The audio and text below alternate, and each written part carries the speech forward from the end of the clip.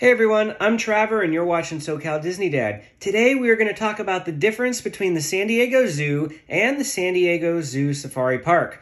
We're going to look at what is unique about them and which one of the two of them is better if you only have a single day to spend. So let's get going.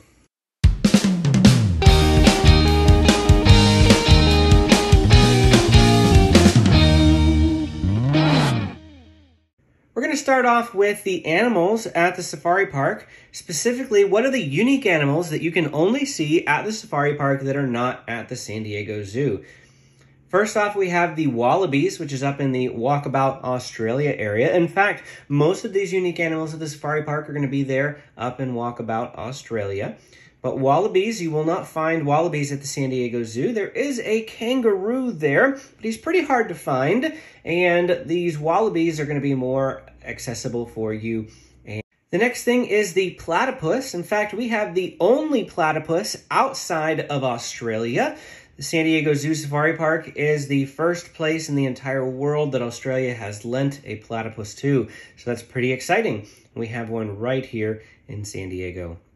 Next is the Matschie street kangaroo. I think I'm pronouncing that properly. He is a unique little guy, the Matschie street kangaroo. And then the cassowary. Cassowary is a really big bird, kind of like in the emu and ostrich family. Pretty interesting bird. I think they're kind of scary looking, but they're also a quite colorful and beautiful bird. Just past Walkabout Australia is Condor Ridge, and over in Condor Ridge, aside from condors, which they also have at the San Diego Zoo, is these bighorn sheep. The bighorn sheep are only here at the safari park. You won't find any at the zoo. That's because the safari park focuses on mostly an African safari type feel. So many of these animals are going to be at home on open, barren plains. The final unique animal at the safari park that we have is the bald eagle, the North American bald eagle. While there are eagles at the San Diego Zoo, they don't have any bald eagles. You'll only be able to see the bald eagle here in the safari park, and they're only there because they cannot be released to the wild. Moving over to the San Diego Zoo, there are some unique animals there, and we'll also start in Australia with the Tasmanian devil. The Tassie is unique to the San Diego Zoo. Over in the urban jungle, just outside of the Australian area, we actually have an Australian animal. It's kind of like it belongs in both, but we have some koalas. Then we have a hippo. I know they're kind of hard to see, not the best footage of the hippos for you, but we do have some hippos. You won't find any hippos at the San Diego Zoo Safari Park, but you will at the zoo itself. We have some African penguins as well, which is in part of the new Africa Rocks exhibit. San Diego Zoo is also home to lots and lots of reptiles like snakes. There are no snakes at the San Diego Zoo Safari Park. And a newer exhibit at the San Diego Zoo is the Komodo dragon exhibit. This is an awesome exhibit with 2 Komodo dragons. You absolutely must go check them out if you're at the San Diego Zoo. Brand new exhibit called Komodo Kingdom. We also have some polar bears at the San Diego Zoo. You won't find any polar bears at the safari park. In fact, the polar bear that used to be at SeaWorld San Diego got moved to Pittsburgh, and so the only place to see polar bears in San Diego is actually at the San Diego Zoo. So let's move away from talking about the animals now to talking about the size of the park. The San Diego Zoo Safari Park is massive. It is 1,800 acres, which is like 2 square miles, though all of that is not walkable. Mostly it's just exhibit. They do have a tram ride, which we'll talk about later, that takes you around a large portion of that. But there is more walking to be done at the San Diego Zoo Safari Park than at the zoo.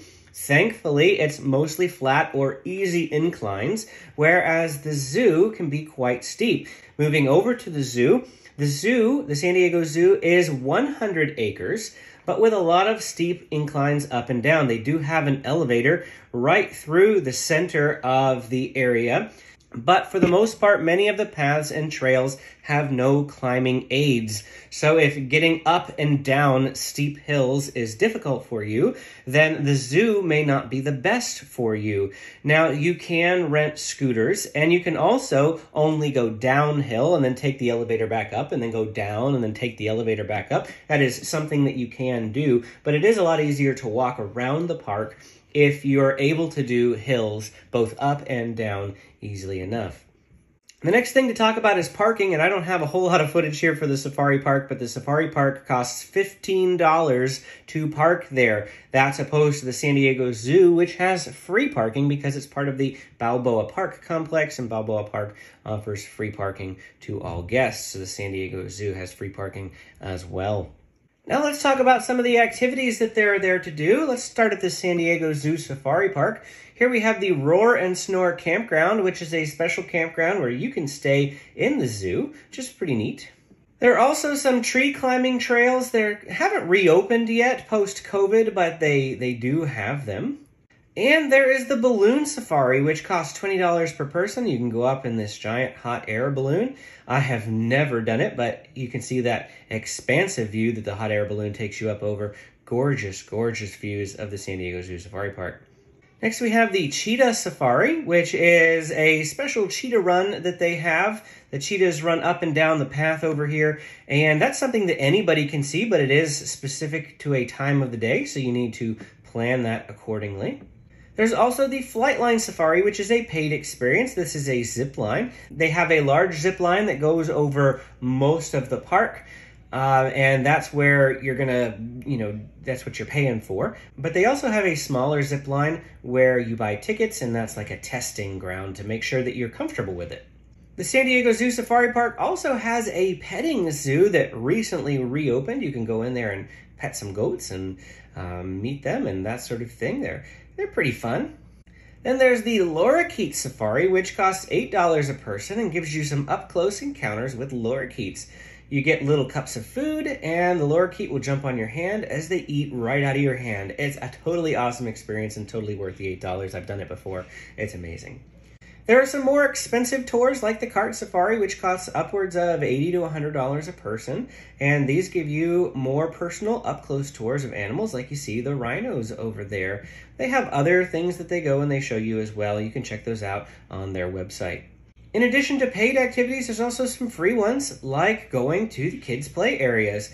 The kids' play area at the San Diego Zoo was completely ripped out in anticipation of the new children's zoo, which is not yet open, so can't really talk about that. But here at the Safari Park, they still have many playgrounds that are open. In fact, there are two notable playgrounds that my children like to hang out in. There's the one up by the Tiger Trail, and then there is one over called the Mawaza Woods. This is a newly updated play area. In fact, it used to be better. They've kind of dumbed it down. They've made it a little bit safer. They've taken away a lot of the things that I guess kids used to get injured on, and for liability purposes, they just put in this really, really tame play area, but my kids love it just the same. And the final thing at the Safari Park is the Benbow Amphitheater, which is home to the bird show. That bird show has not come back post-COVID. While we're talking about shows that haven't come back, over at the San Diego Zoo, we have the Wedge of Fourth Bowl, which is a place where they do their show, and it is not back either. Over in the Urban Jungle, there's Urban Jungle Adventures, which is a special paid activity that you can do where you can feed a giraffe. It's a pretty neat experience that you should give a try one of these times that you visit. Also, as I briefly mentioned, the Denny Sanford Children's Zoo should be coming soon. There's not a whole lot that we know just yet about the Denny Sanford Zoo, but when it gets here, it'll be awesome. Right here off to our left is Mowgli's 4D, a special show that you can go and see over by the polar bears. Aside from a lot of extra paid tours, that is it for the main activities in the San Diego Zoo. So now we're moving on to rides. We have this bus tour, which used to cost, but now it does not. Anybody can ride it, so long as you have a single-day ticket.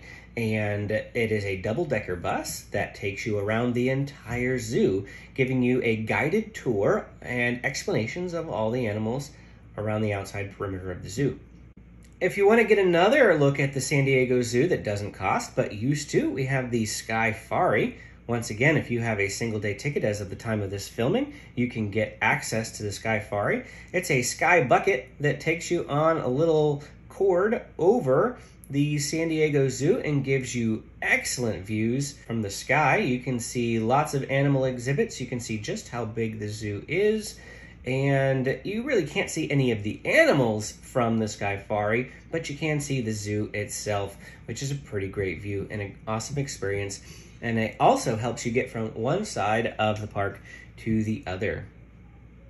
In addition to those 2 rides inside the park, we also have 2 rides outside the park. Now, these are operated by Balboa Park. We have the Balboa Park Carousel, which costs $3 per ride. We also have the Balboa Park Railroad, which also costs $3 per ride. Moving over to the San Diego Zoo Safari Park, they also have a carousel, which costs $6 for unlimited rides. So you pay once and you can ride it over and over and over again, but I believe that's $6 per person, so you would need to pay it as many times as people you have in your group. Then we have the Africa Tram, which is the most notable attraction at the San Diego Zoo Safari Park. This is also free. There is an upgrade feature for you if you don't want to wait in line, but that is the only thing that costs. You get on the tram and it takes you around the safari, the primary safari of the San Diego Zoo Safari Park, which is great. It is a big loop. This is a 30 to 40 minute ride, and it is well worth it. I always try to plan to ride this Africa Tram. Even though I've ridden it so many times, I think it is worth a ride nearly every time you visit the safari park. It's so great and so enjoyable, so relaxing. You get to see so many animals. Moving away from rides, let's talk about food. At the San Diego Zoo Safari Park, we have the Mombasa Cooker, which has some unique food items. They have tater tots along with these specialty chicken tenders, and they have unique types of items that you can get on the chicken tenders that you can't get in any other theme park that I have ever been to. Over at the Mawazo Kitchen, they have your standard fare of mostly burgers and chicken tenders. At Okavango Outpost, they have a healthier fare. This is where you can get your lettuce-wrapped paninis, your cold cuts, and things like that. And at Thorntree Terrace, which is in the center area of the park, right next to all the shopping, that is where you can get some Chinese food. And they have some really great food there. I have never gone wrong at Thorntree Terrace. The final restaurant at the safari park that I want to call your attention to is the Watering Hole, which is a sit-down location where you need to make reservations. They give you a menu, you pick off the menu, they bring out your food, that sort of thing. And there are beautiful views of the savannah from the Watering Hole. They also have some really, really good food. Amy got a chicken salad and I got a barbecue sandwich. And while those two things may not sound special, they tasted so much better than the rest of the food in the park. It's pretty amazing. Moving over to the San Diego Zoo, we have Huamei Cafe, which is in the valley between the two hills of the San Diego Zoo, and this is where you're going to get your Chinese food. It's not as good as Thorntree Terrace, in my opinion, but Thorntree Terrace is in the safari park, and this is at the zoo, so if you've got to have your Chinese fare, you can get that here at Huamei Cafe. We also have Sabertooth Mexican Grill, which is over by the elephants, and this is, of course, where you're going to get Mexican food. Now, it's pretty slow service-wise. I did not have the greatest experience, but the pork carnitas nachos that I got were amazing. I want to go back there just to eat those nachos again. Then we have the Sandwich Company, which is going to be those cold cuts that we had over at the safari park. They have something very similar at the San Diego Zoo, but the sandwiches are so much better at Sandwich Company than in the safari park. We also have the Busy Bee Cafe, which is behind the Skyfari. This is a newer location that they recently opened. They have pizza as well as burgers and these special honey buns. Because it's the Busy Bee, they locally source honey and they created these homemade honey buns, which are really, really good, and you definitely have to give it a try.